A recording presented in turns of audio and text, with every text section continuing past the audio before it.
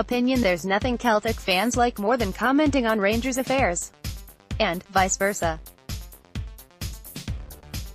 The two clubs are obsessed with one another, no doubt about that, and this fuels the intense rivalry that could go to another level in the second half of the campaign as Steven Gerrard's side looked to end the Hoops' total dominance of Scottish football over the last 7 years.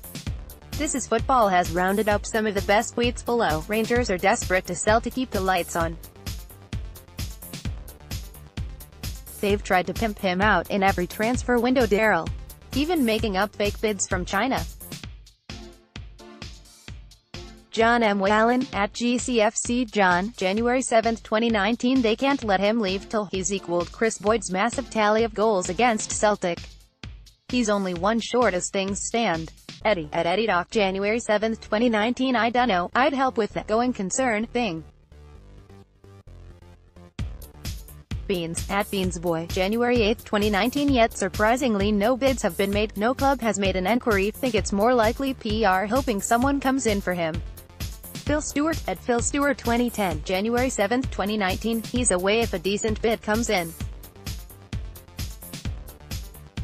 That's why Defoe was brought in. Brian Fayan, at BrianFay 1982 _ January 7, 2019. But they have to. Easy the Pez, at GezDePez 88, January 7, 2019. 12 million bid from China by any chance? Southside Boy, at Southside Boy 87, January 7, 2019. Pic.twitter.com/2and8nexo. Ronnie Monroe, at Rondinaldo, January 7, 2019. Tell me, at Darrell Currie TV, do you have any insight into how Sevco are funding these wages? Bert Lombardi, at Lombardi_Bert, January 7, 2019. Anybody that buys that guy needs head looked at. He's trouble with a capital T. Pat Gow, at Tikran, January 7, 2019. Let's hope they keep him. Has never scored against decent opposition. Would be sent off every week in a league with impartial officiating. Celtic Nation, at Celtic Nation 67, January 7, 2019.